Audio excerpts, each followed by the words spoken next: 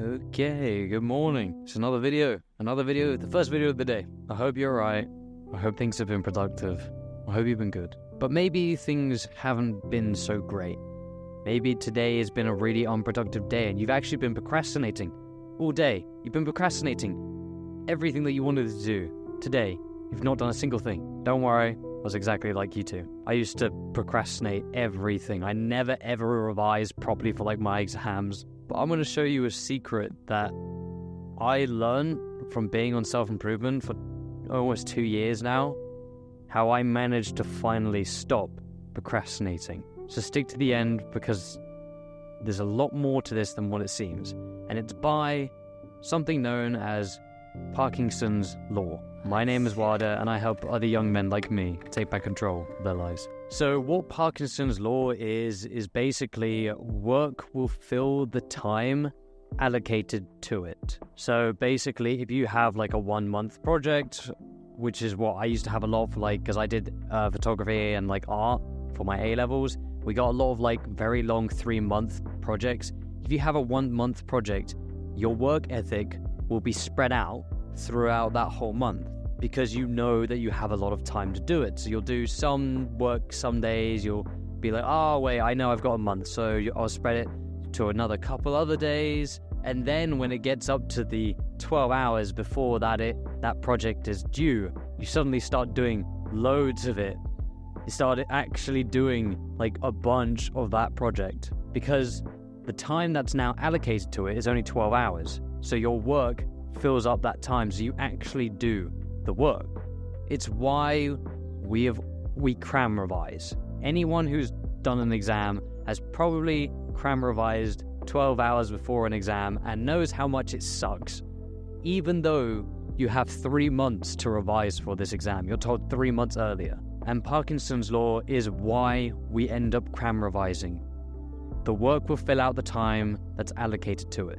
So if you have 3 months, you'll do a couple days of revision here and there throughout that whole month, but not a lot, because you know you have a lot of time. And this is procrastinating. So how do we stop? How do we prevent ourselves to stop getting into that position where we have to cram revise 12 hours before the exam? Because that doesn't work. It's stressful and you don't pass. It just doesn't work. It's not a good idea. But why do we keep doing it? And how can we stop? If the problem is the deadline, how much time you're given to actually do it, set your own deadline. Literally, sit down and just force yourself, if I don't do this tomorrow, I failed. The deadline is tomorrow.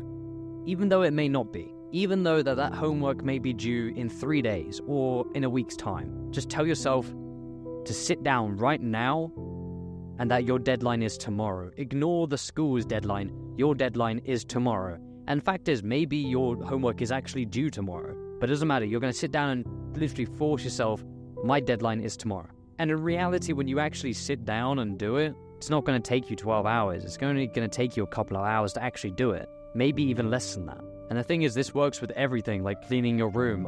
My deadline is tomorrow. I have to clean my room by tomorrow. I'm going to sit down and do it now. It's like those days where you've accidentally done your homework. So where you're there, you've done it again, you've procrastinated 12 hours before your homework is due. Your homework's due tomorrow. You start cramming, getting it all done, staying up late to get it finished. And then you get it finished, you go to school, and then you find out that the homework's due in 3 days. And it wasn't actually due today. But then you have this weight off your shoulders. You've done your homework. People come to you and ask for you for advice on the homework because they're cram revising it. You did it. And you feel good. You have this weight off your shoulders and you tell yourself, why don't I do this all the time? Why don't you? Set yourself your own deadline. I have to do this task by tomorrow. If you're not subscribed to me, then there's a chance that you probably will never find this channel again. But if you do after this, or if you already are, another video will pop up in the corner and you should 100% click on this because this could definitely help you just like this video has. Stay consistent and do the best you can. You know what time it is? I think we all know what time it is. Self-improvement, guys.